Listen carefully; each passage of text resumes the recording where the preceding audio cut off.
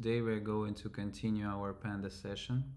The last time I showed you how to actually illustrate the data, an example with the volcanoes and the map, so you know how to put this data with longitude, latitude.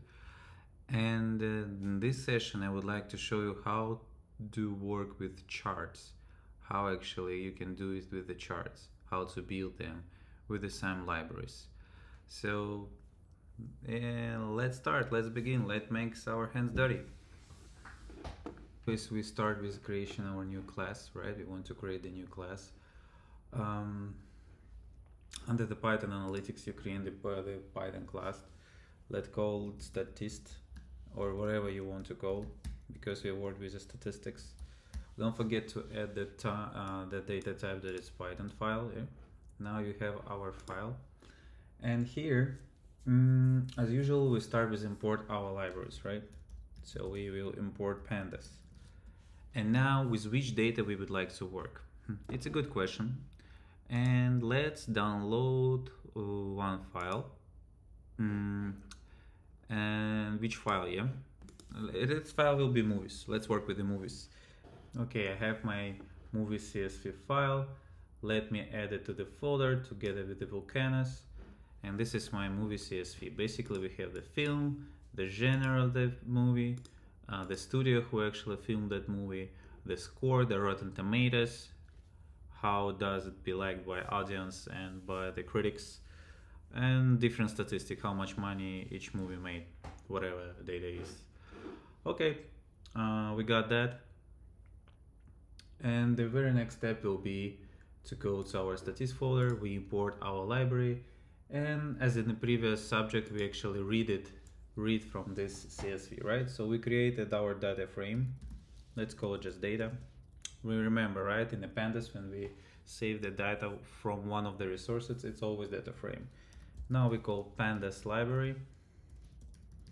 We call pandas library. Now we want to read from it, so read CSV probably. We go to read CSV, and here we pass the name. Again, I will repeat it. If the file located the same folder with your Python file and the data, not in the tree structure, you don't need to specify the path. You can specify just the name. But in our case, we see here that movies actually located under the different folder. So we have to copy the full path. Right click, copy the path, go back to our statist folder, and all the parameter we pass as a string, right? So we passed our parameter to movie CSV. Now we need to make sure that we're actually able to read this CSV file. So what are we gonna do? We would like to print our statement, and inside of this print statement we want to specify the data frame, right? And what exactly we are looking for. Or yeah, let's do that. Actually, it's okay. Either we print the whole data in the first example, and then the second example, let me pass it as a string, random symbols to be able to see that. And in the second print statement, we would like to see a specific column, as in the previous lesson I showed you, right? Let me go to the movies. Let it be film. I want to see a list of the films. Okay. Okay, string. Okay, let me print that.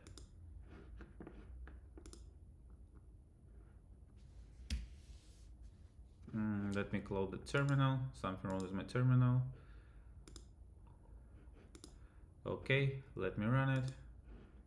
Okay, so I can see the name of the films. I can fill genre, worldwide gross, and year. It's a first statement.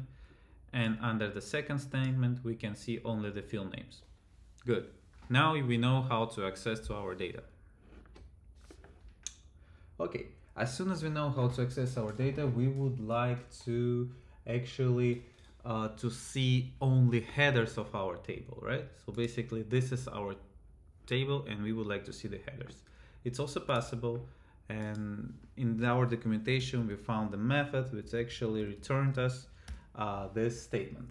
So basically we go print data again to our data frame, and inside as a parameter we want to see the head. So it's that head. So now if my logic is correct, it should return us the all headers from the table. Let's see. Yeah, that's what it does. It returns all headers. Let me clean that. And let me comment out this part so you don't get confused where it's coming from. We don't want to print everything. Let me comment out the data. Okay, now we see it. So we see all the headers. So basically we see that we have 5 rows and 8 columns. So we have shape of our data, which is cool, right? The next step, what I would like to show you, besides the header, what we can do with the pandas, right? Before we go to illustration, of course, we want to see the shape, which is formed, right? So let's do that. Print data dot shape. So it will go us all the data about that. Here we go. Oh, maybe I don't need to use columns. I'm not sure. It should work. Yeah. So basically it returns the shape. So basically in our file here, movies.csv, we have 77 rows, right? And we have 8 columns. 1, 2, 3, 4, 5, 6, 7, 7, 8. Nice. Now imagine if you have like billions of data. That could be really helpful and it works really fast. Because now we have a short example with Excel sheet, but imagine it could be like thousands of records, millions of records. That's where actually our tool comes to play. Okay, now you know how to see the table, right? What else do you want to see?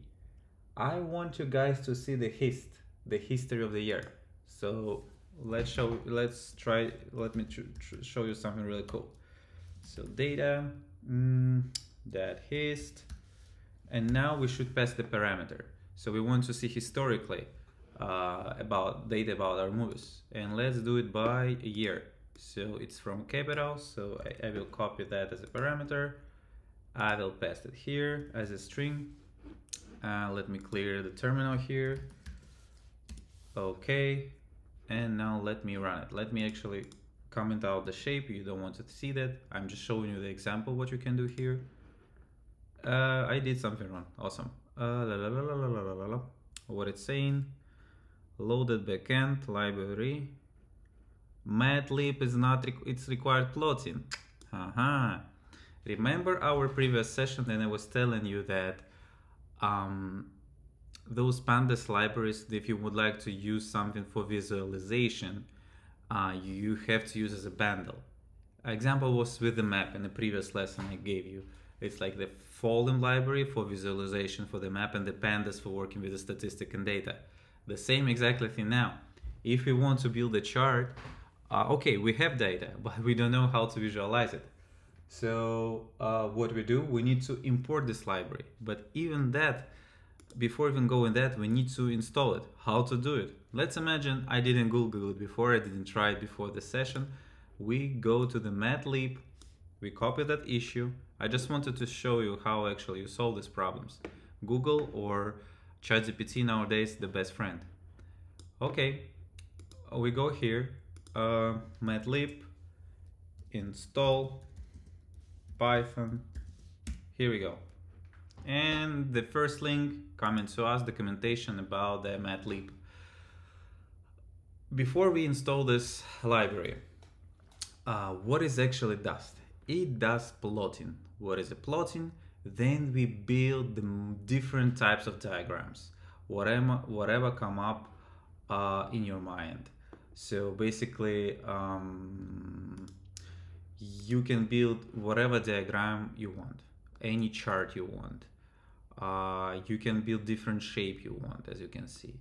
So this is tool, basically this library, only for visualization, which you're getting from Pandas or other libraries through the reading data, and then you want to represent it in the certain format in the charts.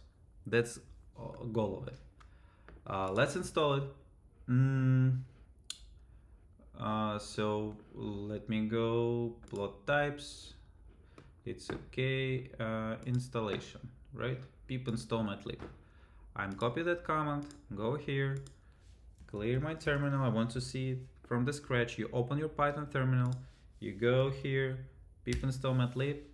Now it's installed into my machine. One click. Pip install upgrade pip.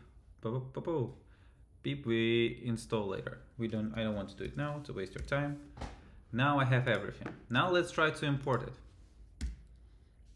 Import. How do I know what to types, what to import? Popular question. Again, let's go back to the documentation, right? Let's go back to the documentation. We go to user guide, quick start guide, and it shows us what to type. I copy the first line, go back to my VS Code. That's it. As you can see, it's updated really fast, right? PLT is here. Okay, now it actually should work just fine.